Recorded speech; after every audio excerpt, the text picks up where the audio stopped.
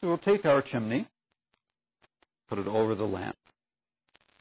Now the chimney is going to keep all the heat from the lamp moving upwards, just like a chimney on a house.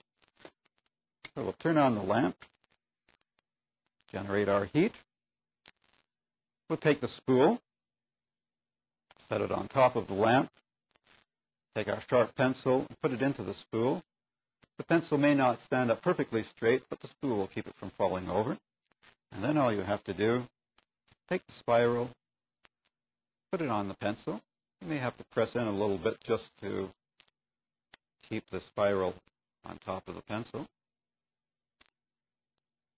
And there's our heat engine in action. So you can try this at home, maybe in the living room or in the kitchen, and try different spirals, see what happens.